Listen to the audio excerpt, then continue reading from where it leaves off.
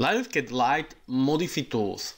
In this video I will show you how to use Modify tools for moving, rotating, scaling and mirroring geometry in 3D Studio Max and Cinema. I will show you difference between node-out mode and mesh mode, how to clone with Modify tools and how to use properly snapping. All Modify tools are located directly on LWCAD toolbar, so in 3D Studio Max you can run, move, rotate, scale and mirror directly from this LWCAD toolbar. Exactly same position it is in Cinema. Here, LWCAD toolbar, move, rotate, scale, mirror. Now let's take a look on the two basic modes for Modify tools, the node mode and mesh mode. So when we use the Modify tool with a node-out mode, node mode, and we move this object, we are moving pivot of the object, and together with pivot it goes also the object. When we switch node mode to mesh mode, then we are moving just a mesh and the pivot of the object stays on the original position. So this way we can modify or move the mesh or polygons within the object.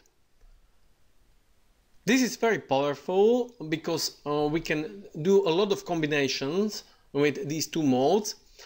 Let's try some example. We want to place the pivot of the object into the corner of this box, so just activate move tool, click to the corner of the box and move it to the pivot. And now we have pivot in the corner. Let's do the opposite. We want to put pivot in the center, so keep center snapping and do first click on the center and move it into the pivot. Now we have pivot in the center of this box. Very easy. Another very cool feature of Modify tools is integrated cloning system, which works together with node and mesh mode. So let's try again the move tool on this box, and we can enable cloning just by clicking on the clone or holding shift key like in 3D Studio Max, and with these neat OpenGL buttons we can adjust number of clones. Let's say we will use the additional 2 clones from this object, and if we keep node-out mode, then we can see in scene editor that we have additional 2 objects cloned. So we are creating clones of the object. When we switch to mesh mode, now there is no additional object, but we can see that we have multiplied the geometry within the selected object. So we are cloning the polygons or boxes inside this object. So this is difference between node-out mode, we are cloning nodes or objects, and mesh mode, we are cloning geometry or mesh within the object. Let's continue with a second Modify tool, a rotate tool. So selecting box 1, now with rotate tool, with first click I will define first handle on the origin handle around which we are going to rotate. With second handle we are defining starting point of the rotation, from point from which we are going to rotate, and last third handle is the rotation handle to which point to which we are going to rotate. So with these 3 handles we can rotate any object precisely. And together with move tool, let's try some simple example. So let's say this corner we will move here to this corner, and with rotation we want to align this edge to this edge, so define the origin, the starting point, and rotate the edge to the edge. So you can see this is pretty useful rotation tool. Let's try also how cloning works with rotation. So define the rotation angle here and put some clones here.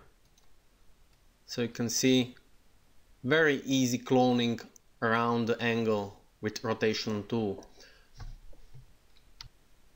Let's continue with third modify tool, scale tool. With scale tool you define three handles. So first handle is starting point, second handle end point, and third handle is the handle which defines the scale between first and second handle. Scale tool works with three different modes: 1D, 2D and 3D. In 1D you are scaling only one dimension along the line defined with first and second handle. So along this line scaling. With a 2D mode you are scaling in two dimensions. First dimension along this line, second dimension is perpendicular to this line, and the third mode, when defined, you're scaling three-dimensional. So as you can see, 3D mode here in perspective viewport it is best visible. So this is three-dimensional scale, two-dimensional scale, just two dimensions, and one-dimensional scale only along this defined line. So this was using scale with a mesh mode. Using scale tool on single object with a nodal mode has no sense. We need at least 2 or 3 objects to see how it works. So we'll use scale tool in nodal mode here on this grid of objects. So you can see, because in nodal mode we are moving just a pivot point. So